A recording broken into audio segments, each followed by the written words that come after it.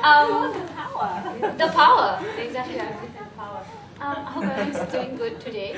I had a really long drive from East Coast to here, so I've been in a car for about an hour and 15 minutes.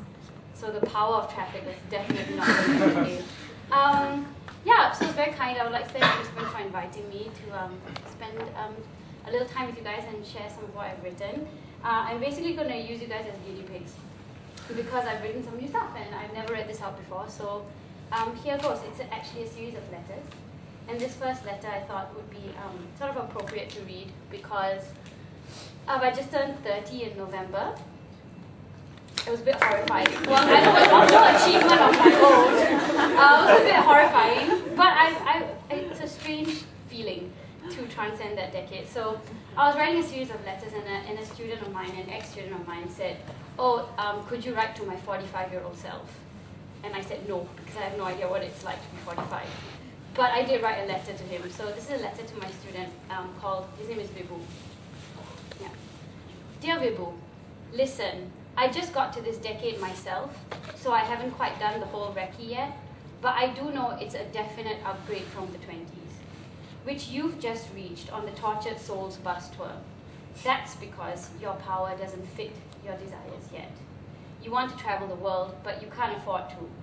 You want real, true love, your soulmate, all that jazz. But you're too afraid to tell the cute individual next to you that their anecdote is less intellectually stimulating than a film starring Taylor Lautner. For fear that they'll leave and you'll be alone. You always want your desk to look like it belongs to Hemingway or Kerouac.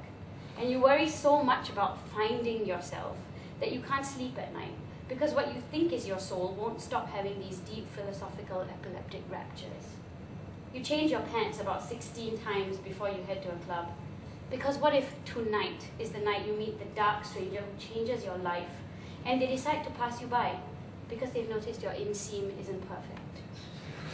So as you read this, know that you will spend your 20s chasing your vision of perfect. But I hope you also spend some of them taking your imperfections out for a drink because they are really what will get you through. Also, this is about the only time you will be able to handle a hangover for 3 consecutive days without opening your door and laying out some cookies and milk and a welcome mat for death. Enjoy that. Enjoy the chase. The books you are trying to finish reading, the wish lists which will slowly transfer into regrets if you're not careful. Enjoy the breathlessness, the dizzying sense of longing, the panic, the general aura of immortality, the ability to function on 3 hours of sleep, the glamour you feel at drinking espresso and smoking a cigarette on an empty stomach.